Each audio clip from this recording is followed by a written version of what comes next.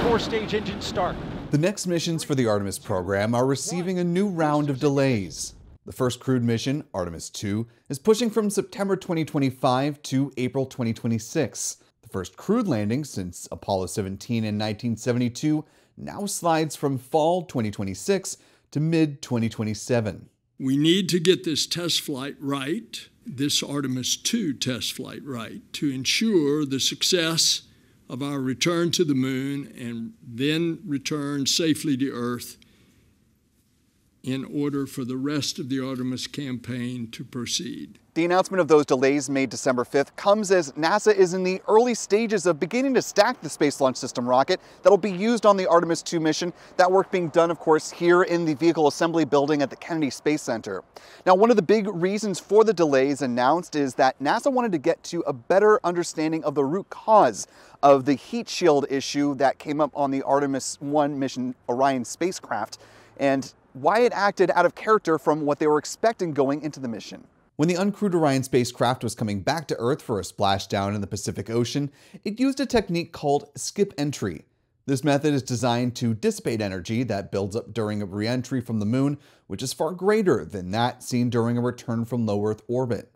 However, we have since determined that while the capsule was dipping in and out of the atmosphere as part of that planned skip entry, heat accumulated inside the heat shield's outer layer, leading to gases forming and becoming trapped inside the heat shield. This caused internal pressure to build up and led to cracking and uneven shedding of that outer layer. We saw variations in the condition of the heat shield, in which the char layer that protects Orion broke off in ways we did not expect.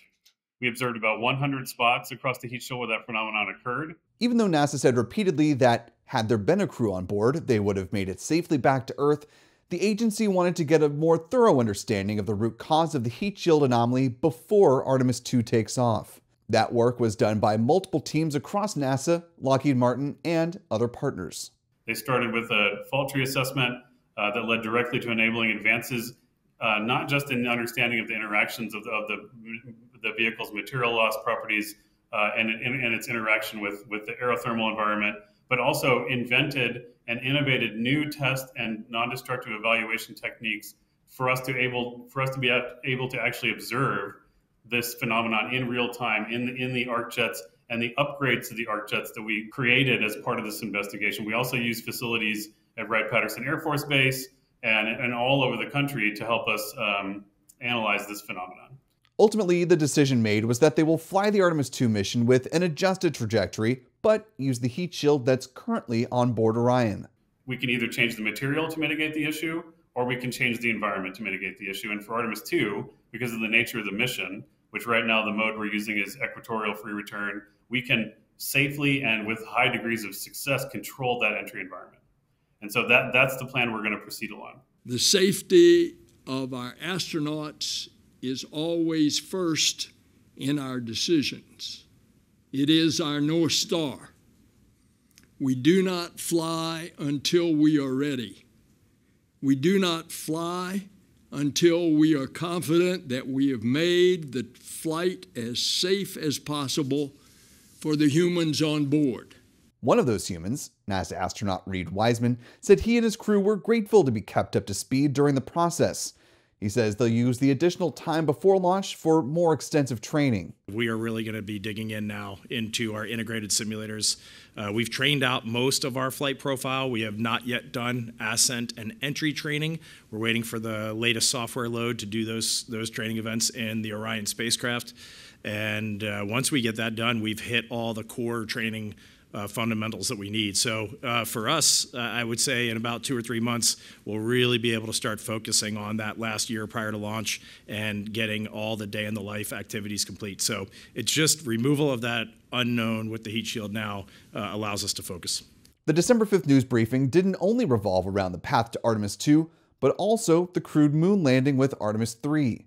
NASA Associate Administrator Jim Freese says all of the components of the Artemis 3 mission, including the crew capsule and service module, are, quote, driving the schedule.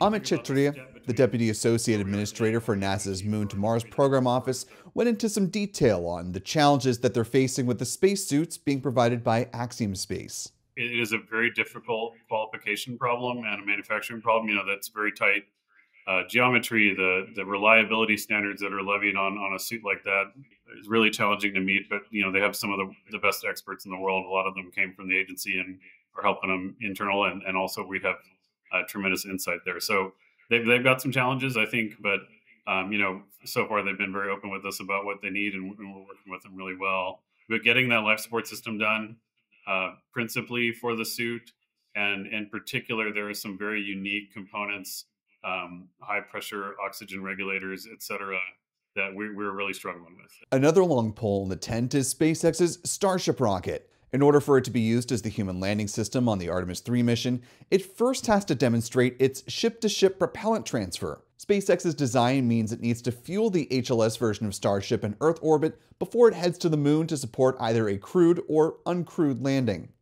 NASA has been doing some thermal work with SpaceX at the Marshall Space Flight Center in Huntsville, Alabama.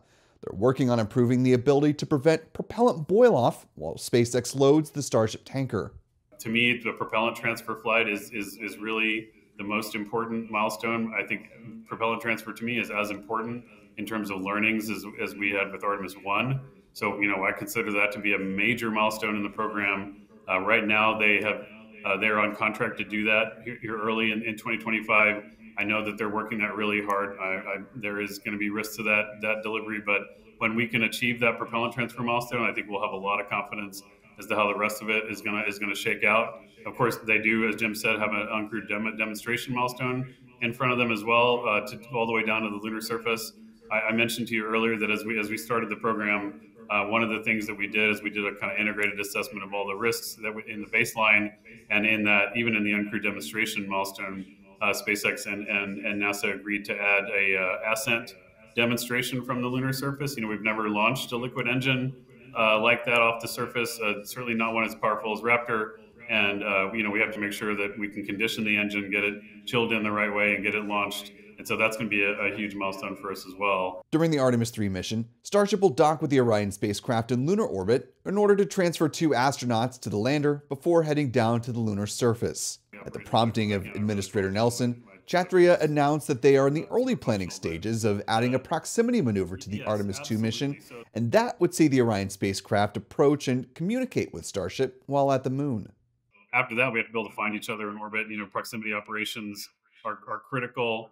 The integration capability, we're working really hard on building more facilities so we can do integrated software testing and ship-to-ship live sky testing between Orion and Starship. We're not there yet, so if we have to test it in space, we will. But we need to make sure that we have really good, robust understanding of how to make sure we can navigate together, and then do proximity operations, share states, and of course we do have on the ground mechanical docking simulators on both sides. So we're pretty confident we can use that to make sure that we have the right fit up and the connections, because the vehicles will not meet they will meet for the first time in space, but their docking adapters and their interfaces will meet before that to make sure we have that licked. But that whole integrated operation, all of us that watch Space Station and all the other operations that are like that, it's very, very sophisticated, and there's a lot of things that can go wrong. And so the sooner we can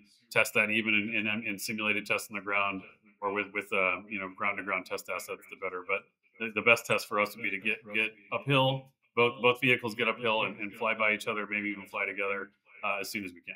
As NASA looks towards its goals for 2025, Kshatriya says a key focus will be continuing to work on the life support systems within the Orion spacecraft. That work is being done at the Neil Armstrong Operations and Checkout Facility at the Kennedy Space Center. So we're continuing to characterize and learn and test that life support system, but it is taking us a longer than we thought. And so we need to get that done, and we're making excellent progress there, to the point at which now we're ready, as we said, to commit to stacking. So going forward, that additional time that we have that we need to get the vehicle ready and to get the stack moving, we're going to take that time to consider how to make the mission more robust. With stacking of the Space Launch System rocket for the Artemis 2 mission underway, NASA says they should be able to get the full integrated vehicle assembled in about 3 or 4 months, but cautions that timeline is also subject to change. Reporting from the Kennedy Space Center for Spaceflight Now, I'm Will Robinson Smith.